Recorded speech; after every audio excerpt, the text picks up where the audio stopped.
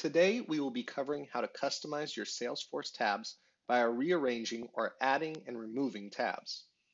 To rearrange tabs, click on the pencil in the upper right-hand corner. Click and drag the three lines next to the tab you want to move up or down, and then click Save.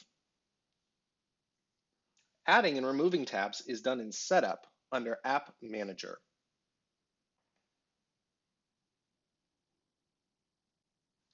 Edit the corresponding app, then click on Navigation Items. To add or remove tabs, add or remove objects to the Selected Items section, and then click Save. Note that removing objects from the App Manager does not automatically remove tabs from the navbar. Click on the pencil to remove the apps now that they have been removed from the App Manager.